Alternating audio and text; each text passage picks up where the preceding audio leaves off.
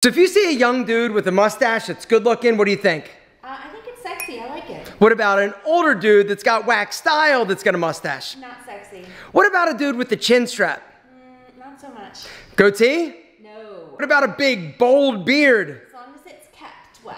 Then you think manly? Yeah, I think manly. Studly? Yeah, I do. What about a dude with a short stubble beard? Super hot. Super hot. Super hot. Woo. What's up, gentlemen? Today we're talking about facial hairstyles and what yours says about you, or more specifically, what yours says to other people about you. Before we get into these styles, gentlemen, I do want to just mention, if you are somebody that is growing facial hair, wants to grow facial hair, has facial hair or body hair, you need this tool. It is the Brio, and they are back in terms of the stock of the Zero Blades. Guys, they always sell out of this deal when I promote it, but right now, for a limited time, if you go through my special link to grab the best grooming tool on the market, which is the Brio, you're also gonna get to grab the Zero Blade, either black or, check it out, the new sexy ass gold Zero Blade for free. Guys, real talk, this is the best grooming tool on the market. It's the Brio Beardscape. This is actually the 2.0 version. The first one was amazing, but they upgraded it. Right now, you've got a soft, like rubber grip on the side. You also have an LED display that shows you like what the millimeters are in terms of the micro adjustments. Also,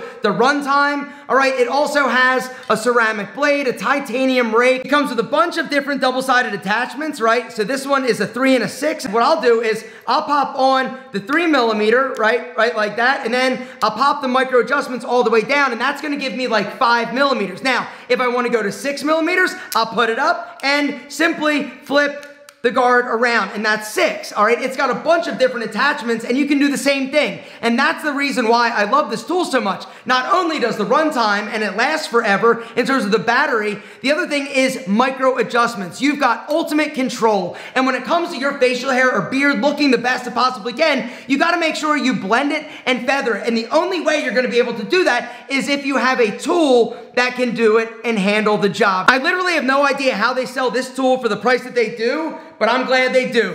And right now, guys, they're giving you something special. If you hit the link down below, you gotta go through my link. Not only are you gonna get to grab this, you're getting something for free. It's a $25 value. It is the Zero Blade. Check it out, right? The gold Zero Blade. Oh my God, this thing just dropped. You can grab it if you want it now, gentlemen, for free. You gotta hit that link, all right? The way that it works, guys, pretty simple. All you do is you pop the regular head off, you grab your Zero Blade and pop it on, all right? Just like that. And then, look how sexy.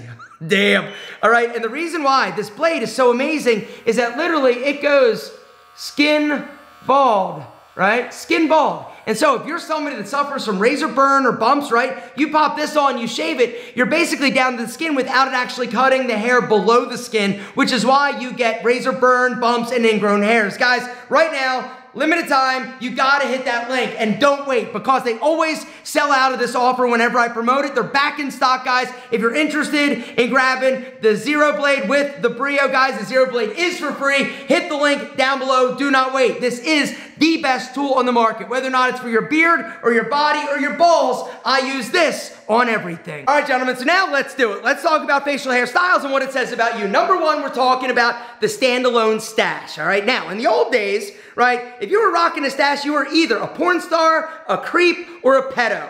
Now, the game has changed. If you're rocking a stash and you're young and you're cool and you're hip, you look like a hipster, right? Your style is a little bit like next level. You're somebody that is confident. You are rugged, a little bit manly, and that honestly is what the mustache says to me and other people if you're young and hip. And that is that you're cool and that you are relevant, all right? You're also super confident because confident, young, relevant, hip dudes rock stashes. But if you're a little older, right, middle-aged and above, and you got a dad bod and wax style and you're rocking a stash, you don't look cool. You still look like a pedo. Add a little bit of chin hair to the stash and soul patch, now all of a sudden you've got a goatee, right? The disconnected goatee. We're gonna talk about the one that connects in a second, but the disconnected goatee honestly says to me that you may be a little bit young or not able to grow a full beard because if you're able to grow a beard, why wouldn't you grow a beard? It's just the sexiest option, but it can be ugly, which we'll talk about in a second.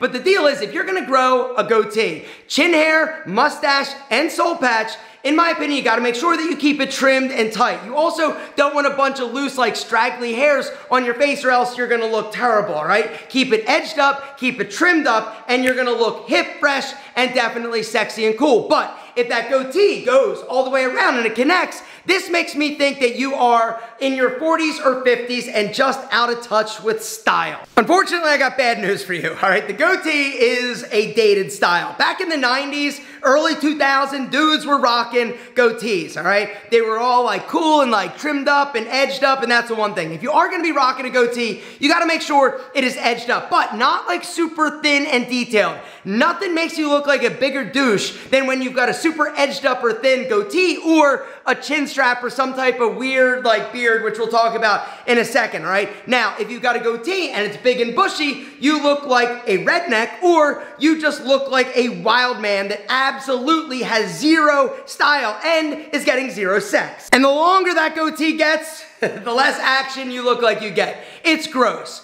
It's just gross, and it just is not acceptable in terms of a style for a stylish dude. Beards, that's what we're talking about next. All right, number one is a patchy beard. If you've got a super thin or patchy beard, unfortunately, you look young and youthful and like you just can't grow a beard, but you really, really, really want to. What I'd recommend is trim it short, all right? Grab your brio and just trim it short, because long, thin, sparse hair looks thinner than like when you just like trim it short. You can also train your beard. And the other pro tip, if you do have a thin beard, if you dye it, right? If you dye it a little bit darker, it's gonna dye all of the hairs. The fine hairs, the blonde hairs, the baby hairs, and it's gonna make your hair look a lot thicker, all right? Some other things you can do to basically increase the follicle formation and the density is exercise, all right? Research has shown that when you exercise, when you work out, it increases your testosterone. The more testosterone you have, the better your beard will get, and your diet.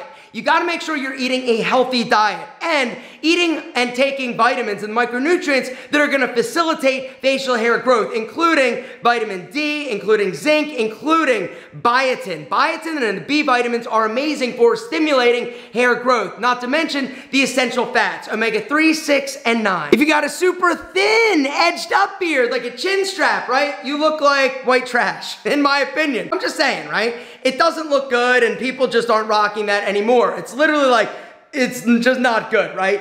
The next thing that's not good is the Lucas. It's what I call a beard that doesn't have any hair underneath of the jaw, all right? One of the biggest mistakes that I still see a ton of guys making is rocking the Lucas, right? They'll have a nice beard, but then they'll just trim or edge up underneath their jaw, basically making them look like they've got a double chin. Guys, you gotta leave the hair, but you also shouldn't have a neck beard or hair that's growing up your face like a wolf boy, all right? The deal is you gotta trim it up, all right? Neck beards make you look sloppy. Wolf boy beards make you look like a wolf boy. Oh, not good. Gentlemen, you gotta make sure you edge it up properly. Ready? Boom, shave above. Here, here, here, shave below, leave up there. That's it. Next up, let's talk about the big beard, right? I'm talking robust. If you're somebody that is rocking like a big beard and it's not managed, maintained, groomed, and it's just like really big, you look sloppy, in my opinion, but you look super manly and masculine. But not as masculine and manly as somebody that has a full beard that trims it. All right, if you're somebody that has a nice thick beard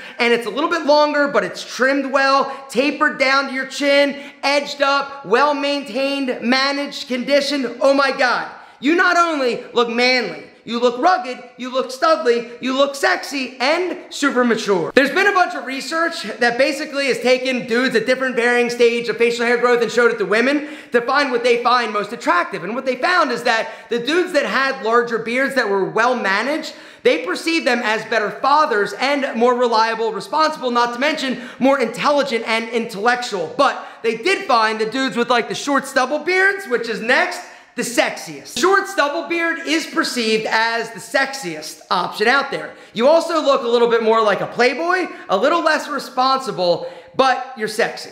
That's the good news. So give me a little bit of that. Gray beards. What does this say? It says that you're mature. It says that you're not uncomfortable getting older. All right? Because one of the things that makes you look a little bit awkward is when you dye your beard super black when you're obviously an older gentleman. Which brings me to the next facial hairstyle. Anything that has been dyed super jet black. You literally look like you were trying to hold on to your youth with your kung fu action grip, and it's not working because everybody notices, all right? What I would recommend is go lighter in terms of the shade, or just let it happen, because women find guys with gray hair, salt and pepper, extra, extra, extra sexy. The next facial hairstyle is called the beard stash. It is basically a stubble beard with a longer mustache. And in my opinion, this is also one of the best styles going right now, right? It shows that you can A, grow a beard, which is sexy, but it also shows that you're extra confident and super cool by rocking a stash. It's the best of both worlds, all right? Take it short, maybe like a 5-6 millimeter on the beard, and then the stash, let it grow a little bit longer. It's epically sexy. Sideburns, all right? Let's talk about them, because you need them. You need some form of sideburns, unless you're doing some type of skin fade, all right? So here's the deal. All right, sideburns are one of those things that also help finish a hairstyle, and just let me know if you know or understand style or grooming, because if you're just cutting them off square or blunt up at the top of your ear, zero style, zero sexy, all right? You gotta let them drop down a little bit. My recommendation is to about the middle of the ear and then angle them slightly, all right? That slight angle is a little stylization that follows the jawline and gives your facial hair a little bit of pizzazz, a little bit of extra sexiness. Now, if those sideburns are coming down real long, not cool. A little gross. And last but certainly not least, let's talk about zero facial hair. You shave it all off. It says to other people that A, you're not allowed to grow facial hair. B, your woman wears the pants in the relationship. Or C, you can't grow facial hair. Because why wouldn't you grow facial hair if you can grow facial hair?